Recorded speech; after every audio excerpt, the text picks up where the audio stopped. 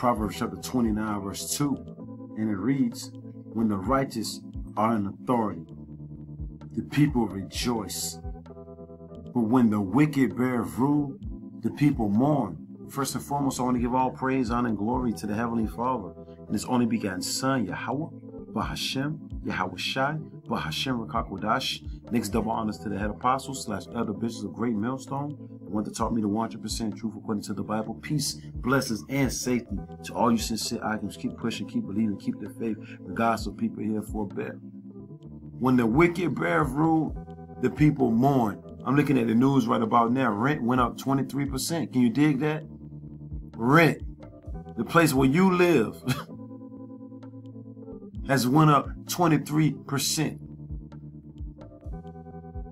So of course, everybody got to be pretty much mourning right about now. Anytime your rent goes up 23% within a month's time period. But oh yeah, just let this devil just rule the whole earth for all eternity, right? Hell, leave it up to this devil. Everybody be sleeping in the woods somewhere. But oh yeah, oops, let me refrain. Let me take that all back. He controls all the woods. So where the hell is everybody gonna sleep at as this devil continue to rule the earth in wickedness? Everything that went up. You're afraid to go to the grocery store. You got people afraid to go to the damn grocery store right about now because meats and everything else expensive as hell. Why is all these things happening? Because the earth was given into the hands of the wicked. Let's read this again. Proverbs 29:2. When the righteous are in authority, the people rejoice. If you had righteous rulers, everyone would be rejoicing right about now. Everyone would be getting a piece of the pie. But not when the wicked is ruling. The hoarders. They're hoarding all the gold, all the silver, every damn thing. And give everybody else crumbs of shit. And make it to where life is so damn expensive. Shit, you might as well just dig a damn grave and hop into it. And you Israelites want these people to rule the earth for all eternity? Hell, this ain't living. We're just surviving. You call this living? Well, we call this just surviving, man. That's why we constantly pray to the Lord to hurry up and come on back, man. But everything in its perspective order, but we hasten the day. The Lord said He's going to set up a righteous kingdom. This one ain't going to be remembered anymore, man. Proverbs 29:2. When the righteous are in authority, the people rejoice. But when the wicked sleazy eat, Esau eat them. Starting off with their elites, the Rothschilds, the Gettys, the Bloombergs, the Oppenheimers. Household names right about now. The biggest weapon was secrecy, silence. But now the Lord said a falling away had to come first. And then that man of sin, sleazy Esau Edom, would be revealed. They're being revealed right about now. For the devils that they are, man. You can't live in a corrupt system. You can't live, man. What's that other one? I want to get another quick preset right quick. Let's see. Just bear with me. Ain't nothing rehearsed, man. Still in the book of Proverbs, Proverbs chapter 28, verse 15. As a roaring lion and a raging bear, two vicious creatures, two vicious beasts that you don't want to come encounter with, right? A roaring lion and a raging bear, very ferocious, right? So is a wicked ruler over the poor people. So who's the poor? Who's the poorest nation on the face of the earth? The Israelites, so-called Negroes, Latins, and Native American Indians. It says, as a roaring lion and a raging bear, so is the wicked over the poor people of the earth, man. You're not going to get ahead. Shit, the little money that you do save throughout whatever paycheck you might get, hell, you get ready to kick that out. Just know that. Just know that. Because we sure enough subject to payments. It seems like every time you make $1, you got to kick it out. And I'm watching the news right about now. It said rent went up 23%. That's as a roaring lion and a raging bear to me. And we're going to constantly move. This is the MO. I mean, we read these scriptures all the time. Look. Why would you even think that this devil's going to change? Why, Israel? Why would you even think? Let's get this Jeremiah right quick. Why would you even think this devil he ain't going to change, man? You should be sighing and crying to Yahweh Bashim Shai right now. Like right now, because look, this man done destroyed the whole earth, man. Jeremiah 13:23. Can the Ethiopian change his skin? No. Or the leopard his spots? No. Then may ye also do good that are accustomed to do evil. This man was programmed to be corrupt, to be evil, to be wicked, to be sleazy, real sleazy, man.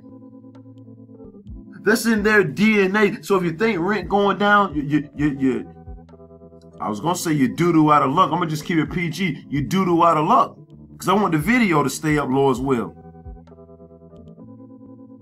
If you think you're gonna get clean water, think again. If you think you're gonna get clean air, guess what? Think again. If you think you're gonna, and we talking to you Israelites,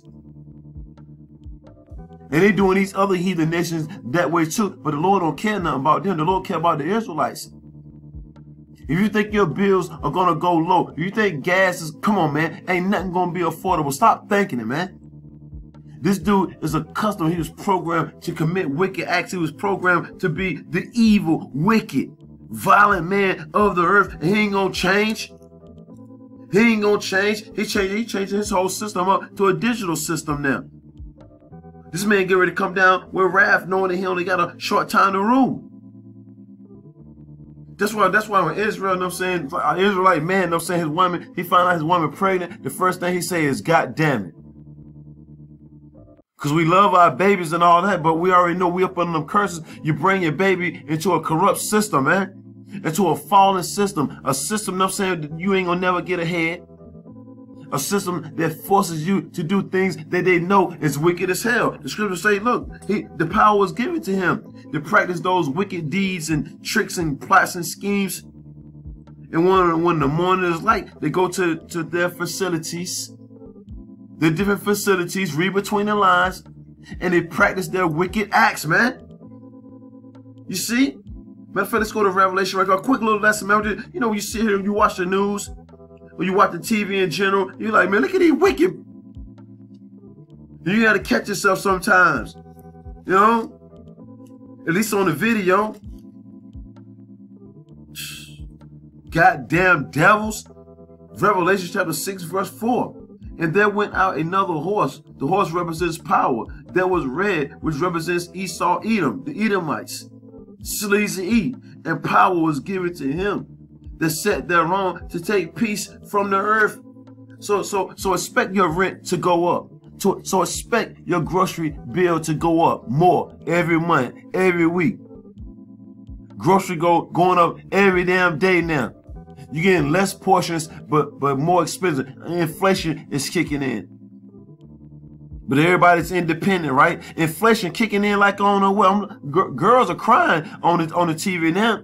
So some rent too expensive. Nah, you got it. You got it. Hell, you seeing all kind of people, you know what I'm saying? I work at this certain spot, I can't get a name or whatever, but I work at this spot. Hell, man, everybody bunking up with each other, man. Them there 5-10 people in each you know, spot pretty much. People bunking up for real, man. Why? Because rent is expensive as hell, and they want it like that, man. They want it like that. Got everybody packed in like damn sardines on these damn big ass apartment complexes where everybody just packed in like roaches and sardines. Everybody's hearing everybody else conversation, and the scriptures tell you not to build like that, man. When the Lord put man upon the earth, he was put on earth to have space, to have room. Not for the next man to hear every conversation he's having with his woman, or every conversation he's having with his babies.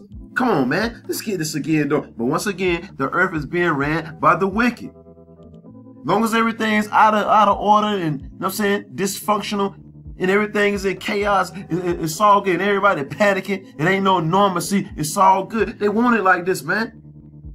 You see? Revelation 6 and 4 again. And there went out another horse that was red, representing sleazy Esau, Edom. And power was given him that sat thereon to take peace from the earth. Do you not win? Do you get that scripture yet? You wondering why your rent then went up 23%? And then you got some people talking, it's not a big deal. What? Are you serious? It don't matter how much money you making. Shit, 23% is a major deal.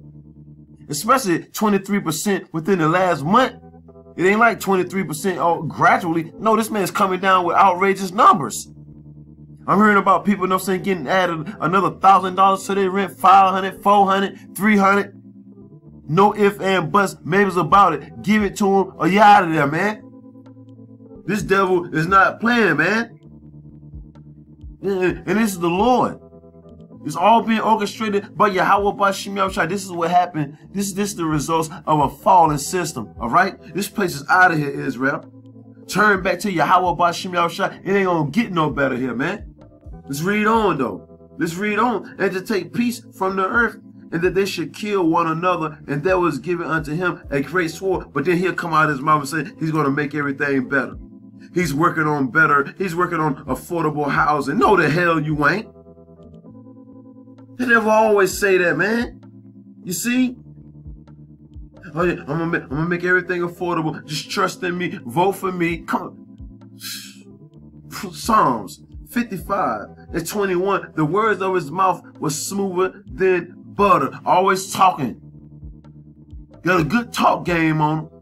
But we don't fall for that nonsense. And like the old saying goes, don't watch what they say. Watch what they do. Start watching what he's saying and actually watch what he's doing. Because what he's saying and what he's doing is not adding up. All right? It's not adding up. Stop falling for it, Israel. You see?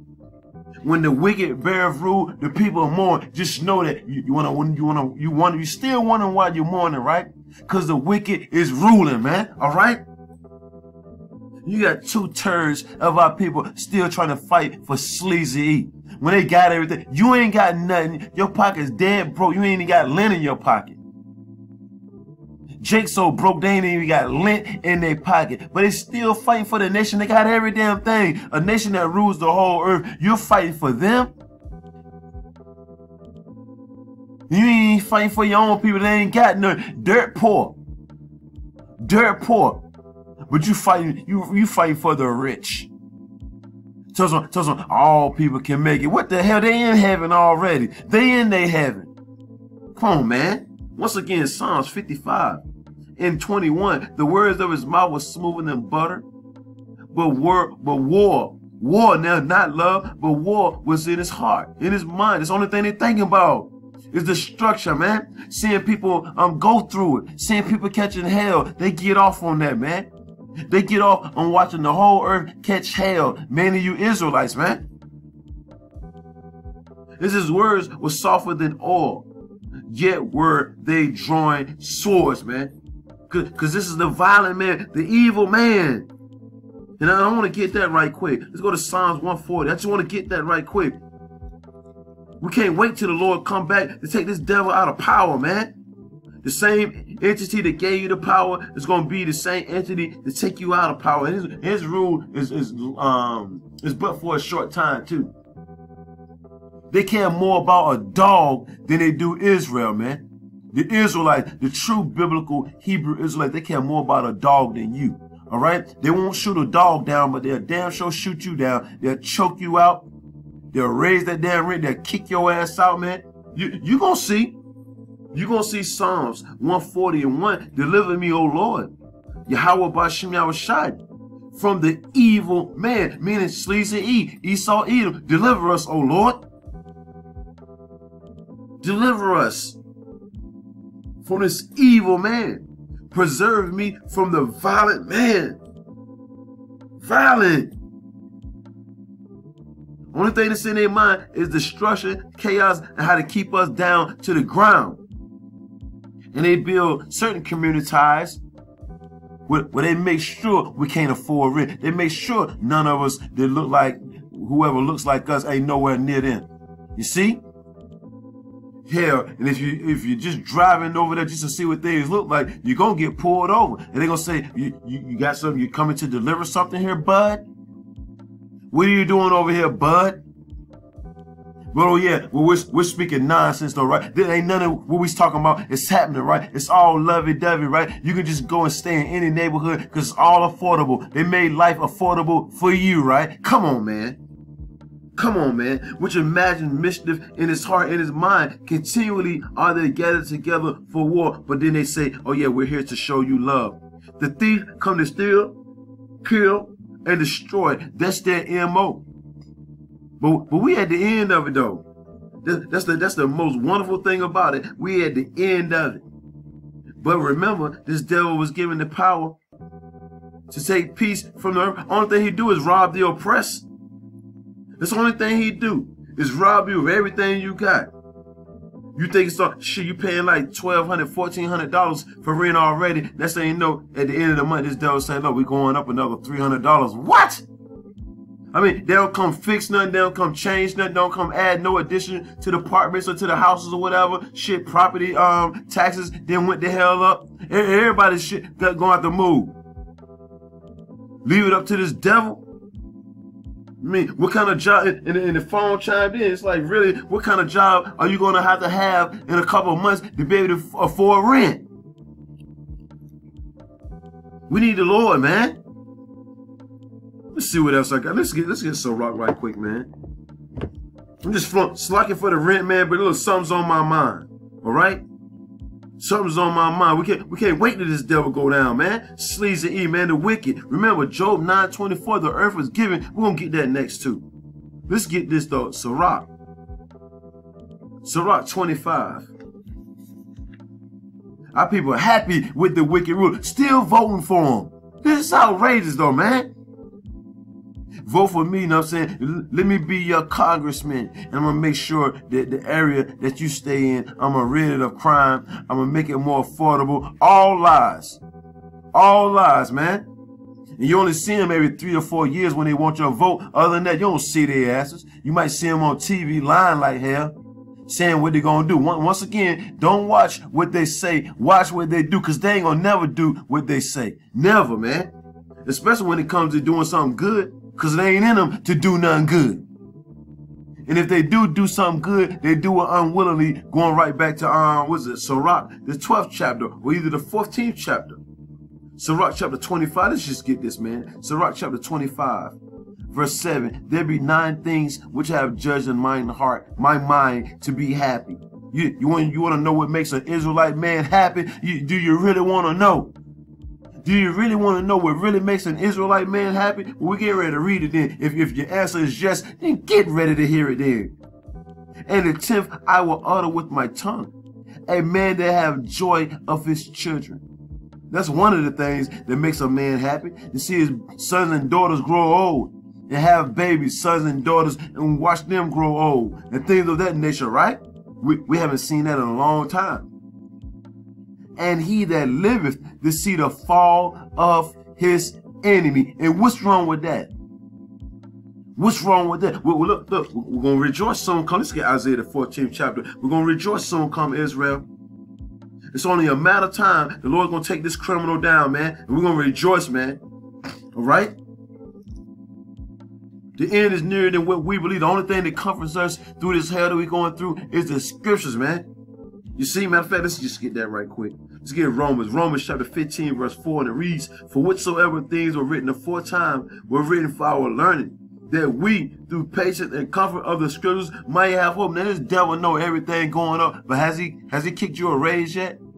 No. Everything going up, but ain't no damn, your wages ain't went up.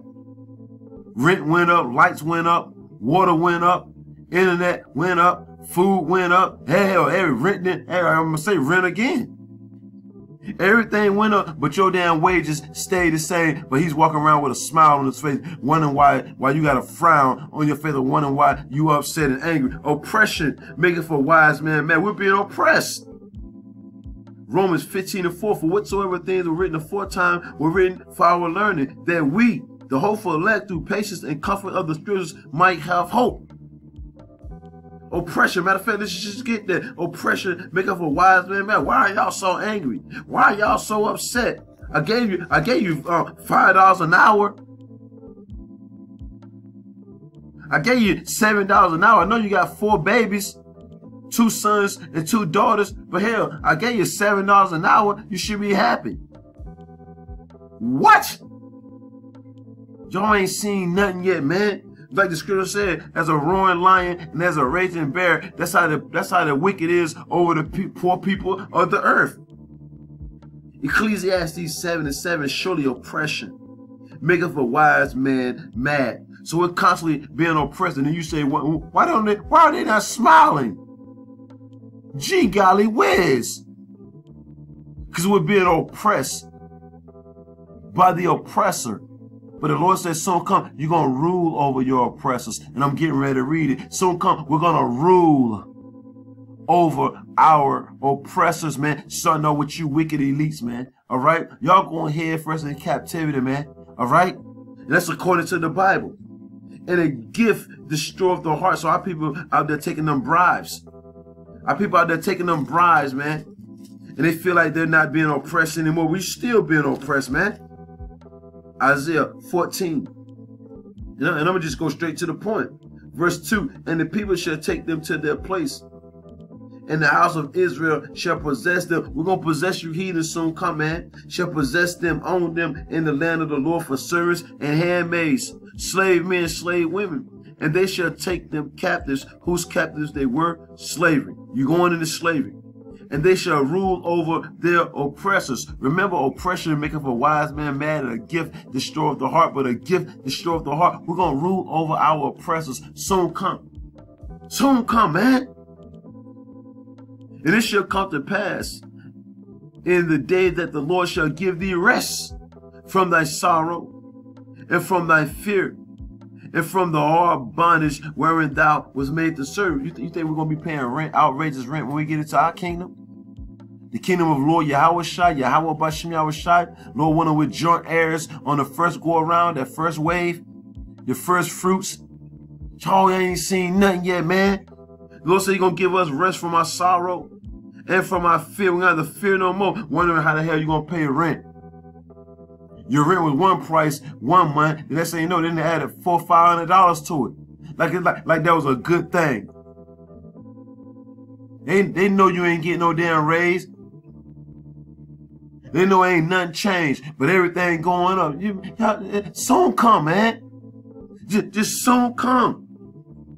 You see? Seeing the fall of the enemy, that's what's going to make us rejoice. That's what's going to make us happy, man.